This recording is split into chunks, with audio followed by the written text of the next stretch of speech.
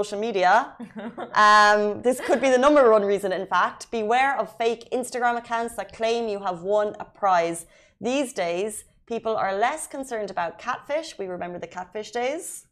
I think it's still going on. Interesting. Ali was catfished. No, I wasn't catfished. No, you were impersonated. Yeah.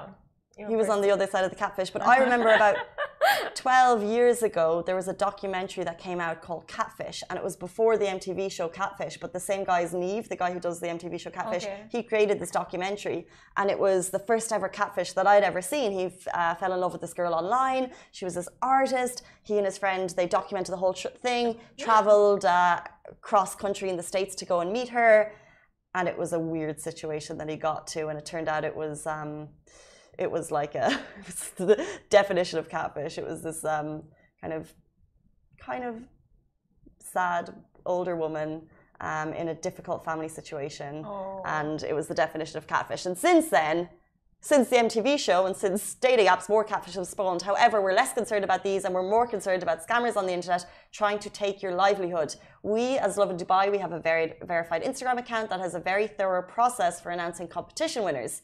So in general, a winner is chosen, we ask them for their names and emails, and that's the only way we get contact information. We would never ask for bank details, we would never contact people from a different account. However, bots and scammers are messaging competition winners, pretending to be us with fake accounts and trying to take your money. And it's not just Lovin Dubai, it's happening across the board. And it's just always worthy highlighting it. It's so sad because now when people actually win something, like the lottery, like the guy who just won the big ticket, he was so just skeptical about the whole thing because he's like, wait, is it a scam? Because every second person is getting scammed these days. So it's like when it's legitimate also you question it because of these scammers. That's so true. Like the story there, how much was it? 10 million dirham he thought he had won. Yeah. And he didn't pick up the phone, he didn't respond at first to the messages because he assumed it was a scam, even though he had entered the prize, entered the competition. So like with everything, verifying and fact checking, it's actually not difficult. We have when all of these, yesterday, 2 or 3 fake Lovin Dubai accounts popped up. I think it's bots creating them, and they message all of our competition winners with these fake accounts. And thank you to everyone who messages us, because that's how we find out about them, is people being like, hey, this is trying to scam you. Yes. So we get these messages, but it's all about verification, because a lot of people can see clearly that these are fake accounts, because if you look at it, well, one of them, it'll be like official account. Okay, but no posts, the account doesn't have the blue tick, and it doesn't say Lovin Dubai. There's always like an extra I in there, there's an extra N, there's an extra underscore, there's an extra dash. So you really need to look out, and then just check the feed. Does it have all our recent content? Because they don't.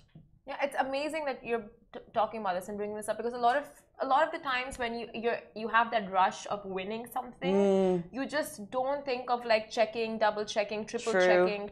So I mean, that also, if there's no awareness been brought about, you really think it's legitimate. And I think scammers are just leveling up by the day, and soon they'll be getting the verified ticks, like buying the verified ticks. Or just like faking it. Too much. Well, the problem is they actually usually get shut down. Well, luckily they get shut down quite quickly. But yeah, you're right, there are just sophisticated scammers out there, robots ruining our lives and your lives, scamming or trying to replicate every Instagram account in the UAE that does a competition. So just beware. Yes. It's not just us, it's everyone else getting copied and followed. And the most important thing is that you don't give your bank details, because we would never ask for them. We don't give you links, and we don't ask you for your friend's phone number, which is they do in some cases. Literally, we just ask you for your name and email, and then we move on, give you the prize, call it a day. But moving on.